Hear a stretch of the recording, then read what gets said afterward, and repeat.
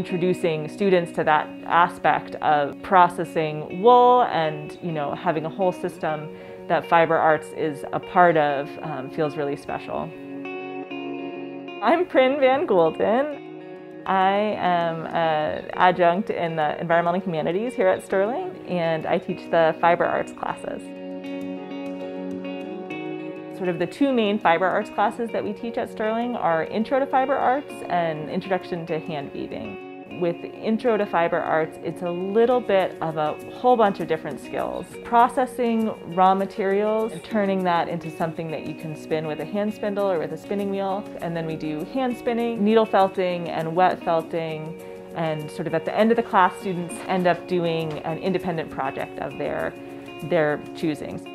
Fun to see what they come up with once they have this sort of like toolbox of skills. This year I'm really excited that we have enough resources that we're sort of able to get the wool from the farm turned into yarn at the mill. So to do that we need a certain amount of wool before we're able to process it into yarn.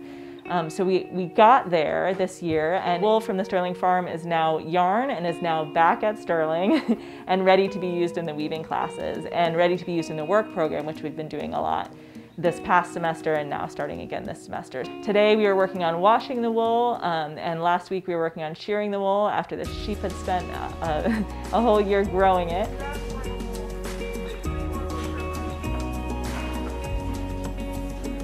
And so that system sort of continues to move along, and I'm really excited that we'll be able to sort of weave in that element of using the yarn in the weaving class this coming intensive.